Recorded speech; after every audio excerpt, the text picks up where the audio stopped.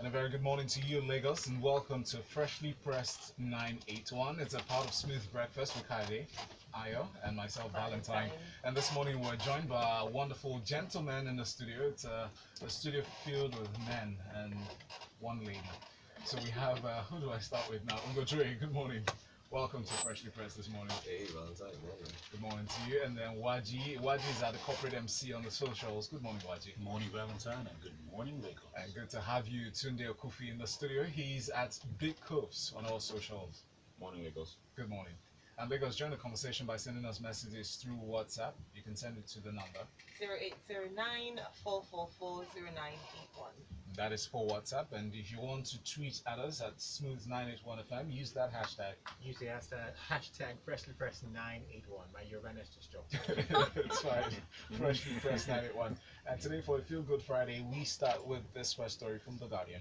The Guardian has it. Well, it was one that was really popular yesterday. We spoke about this on Lagos Talks 981 as well. INEC halts Ezekwesili's withdrawal from presidential race. So just an update on that particular story. The Independent National Electoral Commission, INEC, has halted the withdrawal of the Allied Congress Party of Nigeria's presidential candidate, Dr. Obiageli Ezekwesili, from the race based on constitutional provisions. Constitutional provisions, Wachi. This was a big story yesterday. I mean, it is what it is. You know, you have a particular deadline with regards to when you should withdraw your candidacy for that position, and you did not. So your name will remain in your ballot, and whatever votes are, casted towards you will be published and publicized. So it's really up to you whether you choose to continue campaigning or you choose to continue looking for individuals to vote for you. That's a completely separate issue with regards to what the law states. So INEC are completely correct that within the boundaries of the law to indicate very clearly that you cannot withdraw your candidacy at this point. Whatever you choose to do is entirely up to you.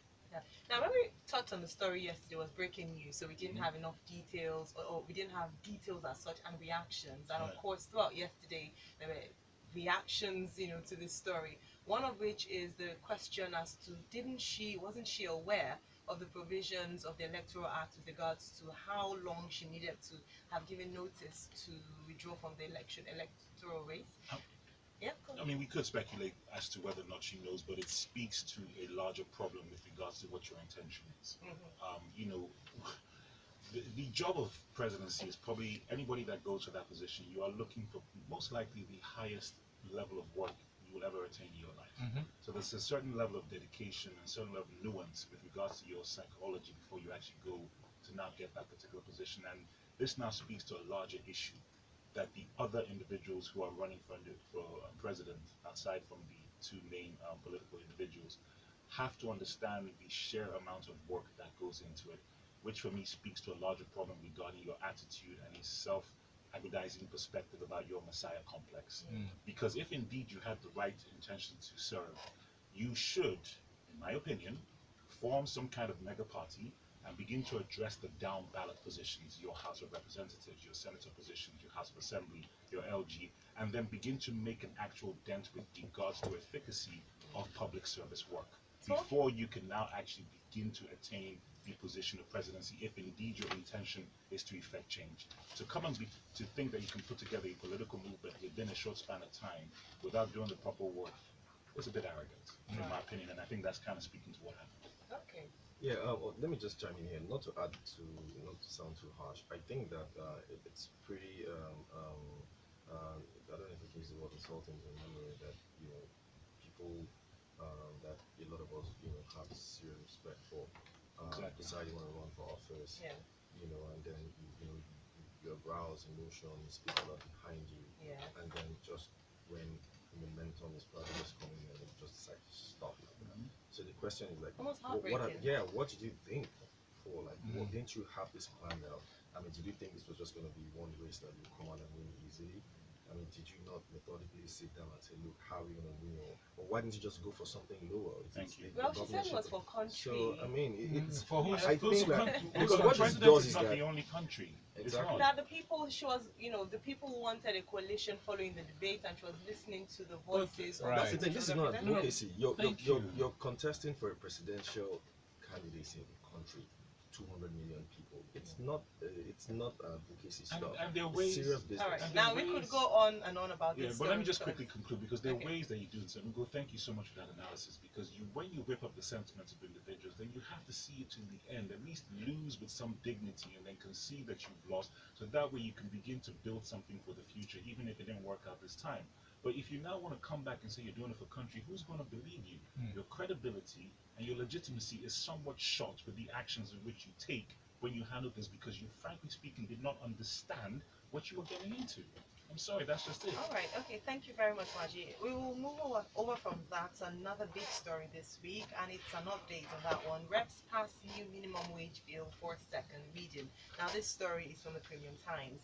Members of the House of Representatives yesterday passed a new national minimum wage bill for a second reading. The bill passed the first and second readings at the Senate hours after Mr. Buhari sent the draft legislation to the lawmakers. The executive bill, initiated by the executive arm, was presented by the Deputy Majority Leader, Idris Wase.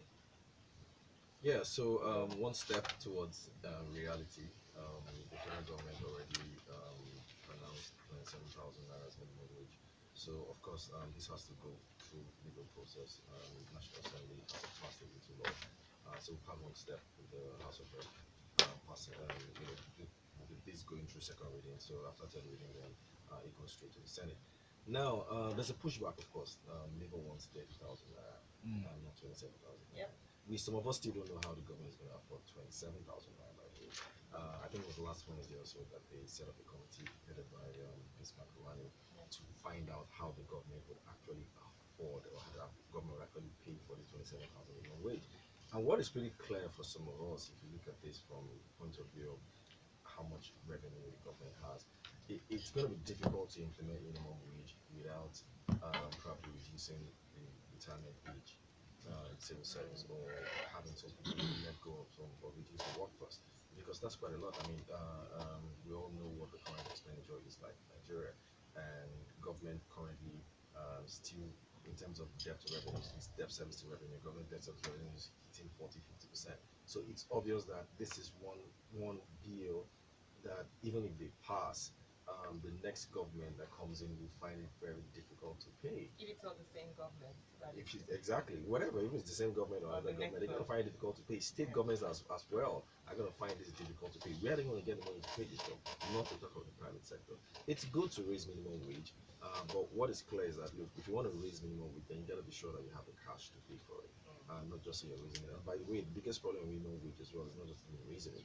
What people also found out is that when you get to the higher level, it actually gets higher. So Yes. yeah. So the so-called minimum wage, I don't know why we call it minimum wage. That's Basically, the step salary one, level increase. one. Yeah. So when you get to all those level 5, 6, 7, 8, 9, it increases. So those are the guys that actually get the benefit of it. So when people say that minimum wage, increasing the minimum wage because they cannot afford it is not the answer, so then what's the alternative? Because at the end of the day, people say that 18,000 naira won't get you anywhere, and we're still saying that we cannot fund this proposed bill. I agree. Just like any business, productivity. So you got to be able to increase your revenue base, right? Yeah, increase the revenue base or cut down expenses. It's just how it is everywhere, and you can't change these things. These are like unwritten laws of nature.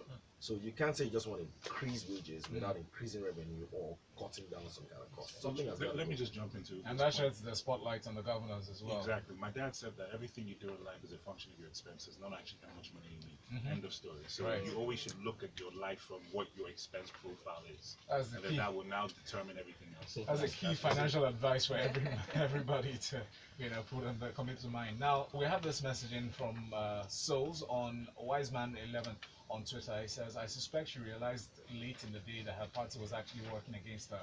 That's why she had to step down. I was suspicious of our vice presidential candidate after listening to him at the debate in December. Now my concerns are justified." Simon Linus sent in this one on Twitter as well. It says, "If her withdrawal is late according to INEC based on the electoral law, she can campaign and ask her supporters to vote for a candidate of her choice rather they vote for her. Something similar had happened before, recently during Obasanjo's second term." Now we'll go to this other message on WhatsApp. David here sent in this message. something just doesn't seem kosher about Madam Obi's decision to drop out of the race. Not saying much, but there's more to this than meets the eye. And that's from David. Thank you very much, David. Ike here says, why are you people sounding like someone died because Auntie Obi is We are from the hurt. race? Yeah, people are heartbroken. There are many says- people who. Yeah, it continues. It says, how many would have voted for her? Enough of the duplicitous behavior, I beg. Please, you can't. And then Ian says, well, we can afford minimum wage if the senators and House of Reps members give their outrageous salaries and allowances slashed. If they have that slashed, end of story. Nobody should annoy me with all this bogus economic analysis that say we can't afford minimum wage when the truth is staring us in the face. All right, let's move on to Vanguard now for this story. 2019 elections, United States, United Kingdom to deny visas to families perpetrators of violence. YG, they say they're not supporting any particular individual, but they're standing their ground to say, well, any individual who interferes in the democratic process or instigates violence against the civilian population before, during, or after the elections will be denied visas. What's the way forward? Yes, the jolly old colonialists just can't help but telling us African leaders what to do. That's frankly speaking what this is that you will toe the line according to what we say, or this will be the repercussions and consequences. That's what pretty much the tone of that is pretty much trying to exert whatever power you have, because you know, like Cheta was saying downstairs, that Nigerians have created a particular framework of thinking with regards to wanting to escape at the points that we choose by going abroad. So they are holding on to that particular concept that we have developed as a nation and using it against us to now more or less dictate how we behave in election. Fine. I appreciate the ethos of it, that you should not be violent under any circumstances, and you should try or run a free and fair election. That is perfectly normal, and there's nothing wrong with that. But when you now begin to come with this further tone that is this instructive, it's a little bit insulting. Okay, allow us to go through our process. I think we kind of have an understanding of what we need to do. I don't believe that it is your place to come in with your little ruler and telling us that you better behave or you're going to get 6 strokes. I'm not down for it. But that seems to be the most attractive thing for a lot of Nigerian politicians, because they seem to seek Exactly. solace in the knowledge that they can escape at any time, at get any whim. it. Because during the elections, we understand that some of them actually foment trouble or cause violence or anything. And then they sponsor- And even look, Yeah. MC Oluomo. Yeah, guys, come on. You know, so But they you- say it- it's a it- citizen. yeah, that's the issue now. That's the issue. Fomenting trouble here and doing stuff elsewhere. And I'm not saying anything. But look, the truth is, it's our fault.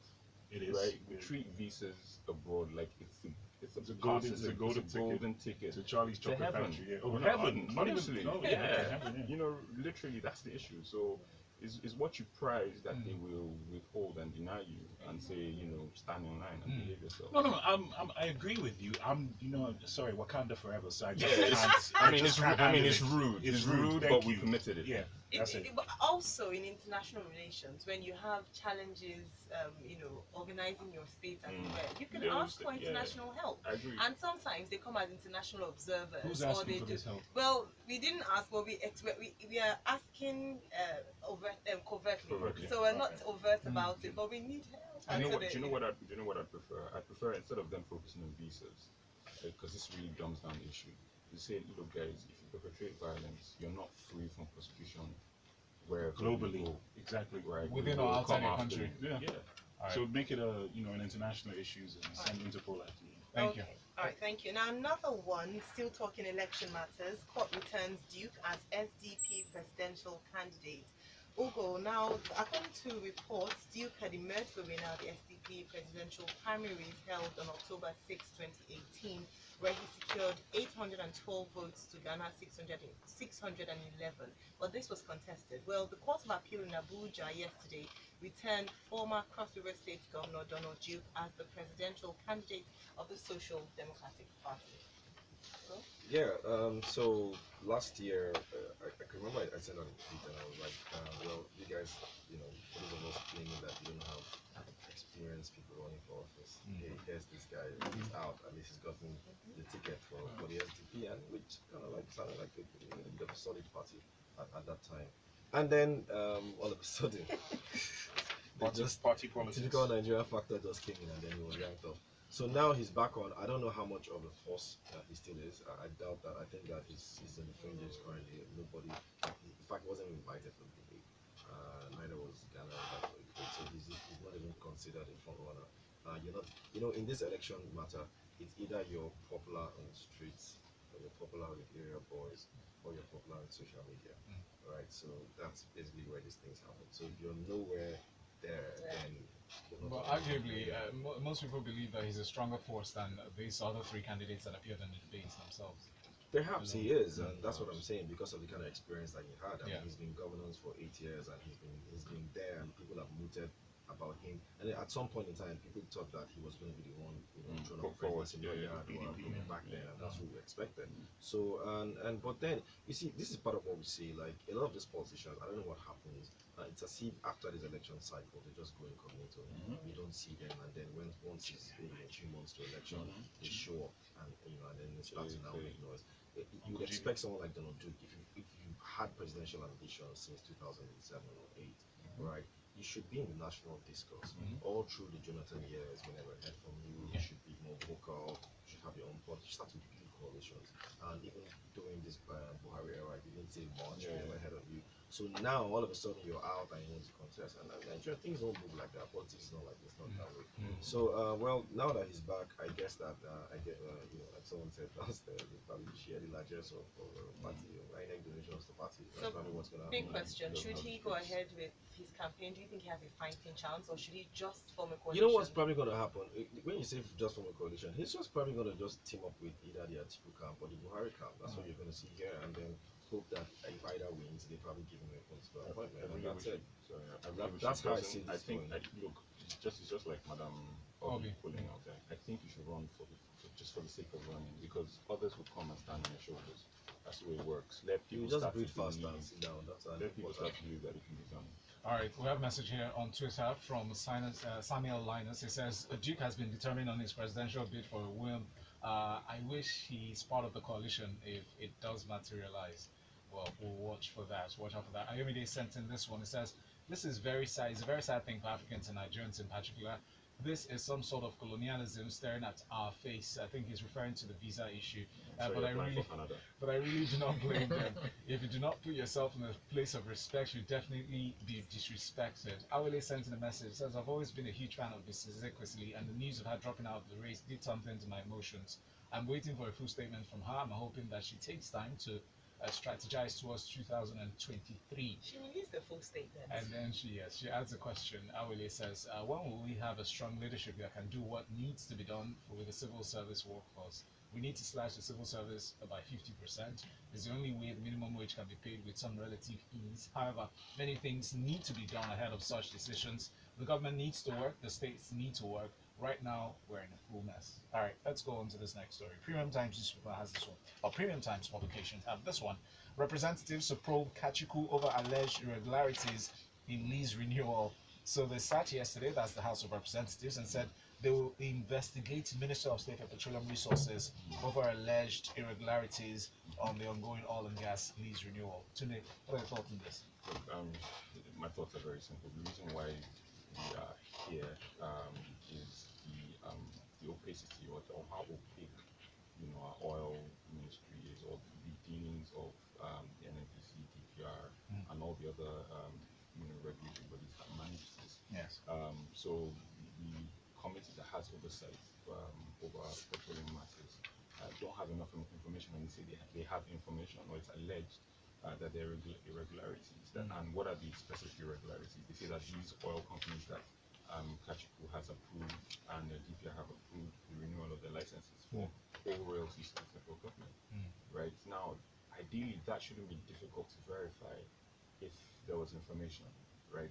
And that's clearly a problem, because further down the story, Ohu oversees the committee argued that the DPR deliberately refused to provide the committee on petroleum resources relevant information and data, to do this. So I mean, they are doing their jobs, they're asking questions, but can we start to make that whole function a lot more transparent? Yes. And there are a bunch of things that are holding this up. I mean, there's the petroleum industry, the PIB bill. There's another letter in it now. It's PIGB bill. And we don't know whether it's a bunch of things are supposed to, bring illumination to that whole sector that hasn't happened, and that's why we are where we are. And it potentially it is costing us money, because according to their committee's estimates, that the federal government will be losing as much as $10 billion as a result of the non-payment of royalties and the granting of illegal, in their words, illegal discounts. Yes. Again, so again, if the processes and procedures for offering discounts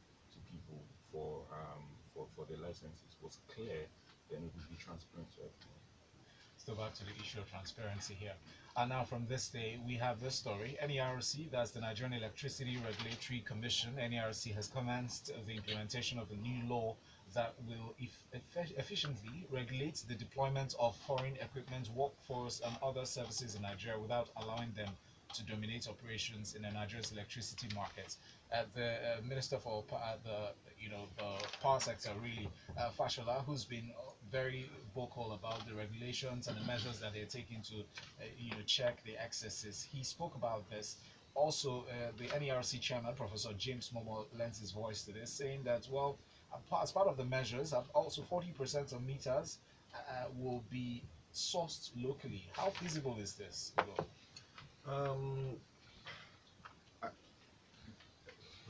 Okay, so you can actually source. I don't think you can source meters locally in terms of collecting it. So we have meter manufacturers in Nigeria as well. However, a lot of these guys have some kind of technical partnership with either their European counterparts or their Chinese counterparts. So when you say you want to stop foreign dominance in the power sector, it seems like it's a hard sell. I mean, what do we manufacture here? Do we manufacture transformers? I guess the only thing that we'll probably do here, and to an extent very well, are Kalu, right? So, but a lot of the major equipment that you need for power, even if the power transformers or even grid equipment, you source them abroad. And technologically, these things have actually advanced so much. So even if it's solar related power equipment, you get them abroad. So even if you can do them here, you probably can't even mass produce them here.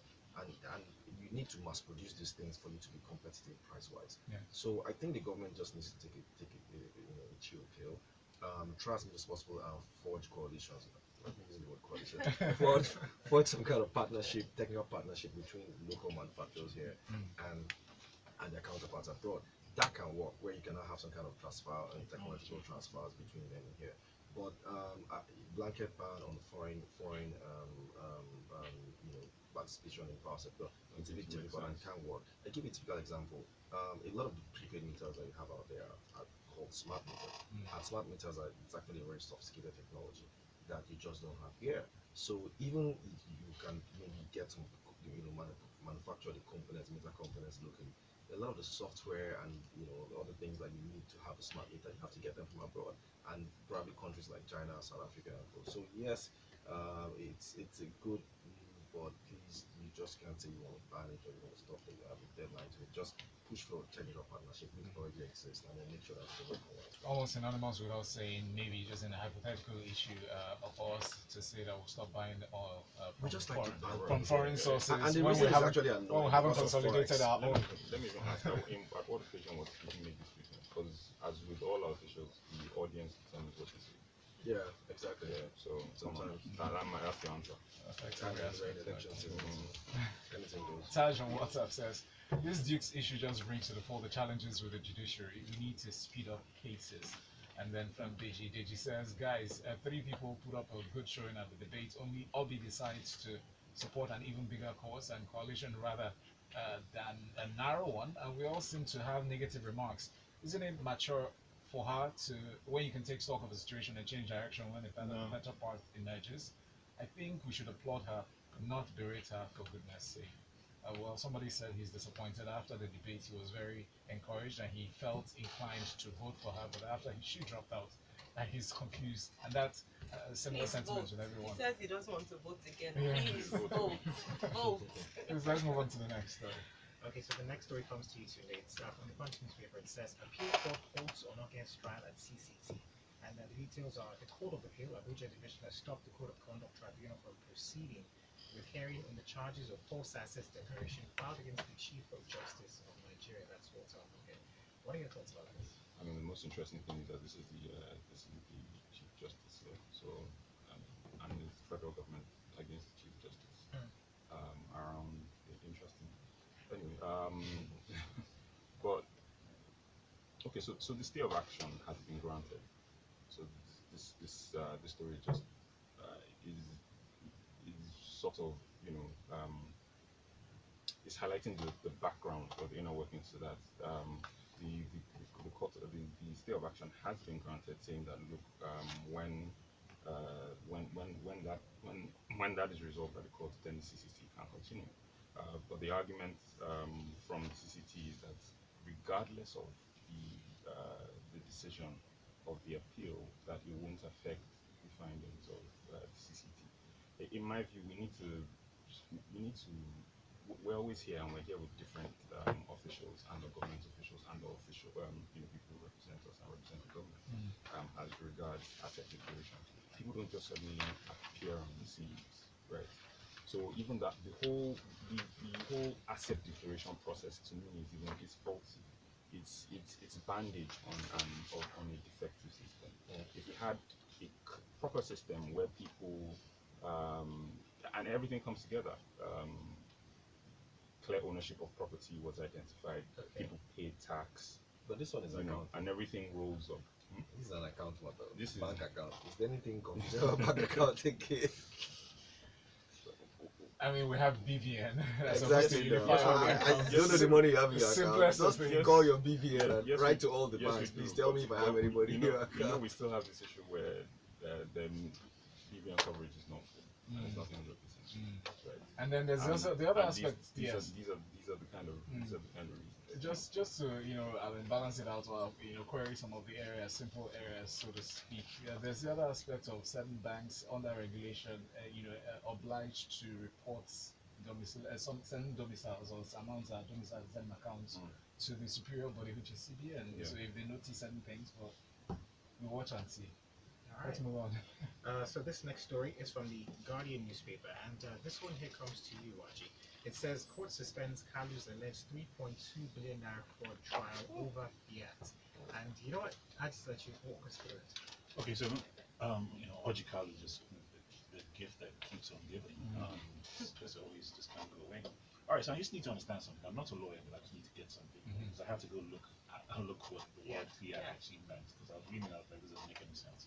So according to some dictionary I found online, it's a legal authoritative decision that has absolute sanction, and it's a legally binding command. Okay. So for all the legal powerhouses out there, please help me understand something. If a fiat has been issued, why do we need a fresh fiat? Why does that fiat expire in the first place if it is a legal authoritative decision that has absolute sanction? Is it because it goes to the Court of Appeals and the decision is now overturned? So how does that now play on the actual definition of that term? You see, this is where you now begin to have situations where people like Oju's or Kalu can never actually face criminal charges because of all these loopholes within our legal system that are not absolutely clear. Because what now begins to happen is that if these things are not definitive enough, his lawyers, who I assume are quite competent and smart, will now play on these loopholes to be able to now suspend situations, etc., allow him to travel out the country. He doesn't necessarily have to submit his travel documents and all these particular issues. We're talking about a man that is being accused of a 3.2 billion naira fraud situation. We need to get to the bottom of it so we can understand, so we can have some semblance of legal action on individuals who happen to be in public office, so that there can be some sanity in the system. But when you have these very, very, very ambiguous legal terms, things are just going to continue to get kicked down the road. All right, our final story, this one comes from The Guardian, and it's for you today. It says, 3 Nigerian robotic teams set for international competitions. And, well, it's quite interesting and also encouraging, but I'd like to know your thoughts about this. I mean, okay, so very quickly, it's also refreshing to see that there's still a federal government college as one of the schools who the students became finalists. I expected to just private institutions. There are 3 of them, one's a federal and two others are not. It's important. We need to invest in STEM, which is science, technology, engineering, and mathematics, because and every country that has a plan for the future seems to recognize and realize this, that the future of work is changing. Everything is changing, as it were. and there's a huge focus on developing talent. This is another example that with the right, even without the right conditions, Nigerians thrive. So why don't we just make the right conditions and see what will happen? Create more opportunities is what you're saying in general. Thank you very much. Jason Nova on Twitter says, freshly pressed, interesting law around electricity, especially when the news of Tesla coming into Nigeria is making the rounds. Hashtag fear of disruption. As a question, Lagos, we are out of time. Apologies for not being able to go through all the messages that came in on WhatsApp, but thank you very much for tuning in. And special thanks to our analysts. At the corporate MC is Waji himself, and of course, Tunde Kofi is at Big Coos on the socials, and Onnoghrn is just by the same name, Onnoghrn. Lagos next, we talk sports inside the locker room here on Smooth 98.1. Good morning.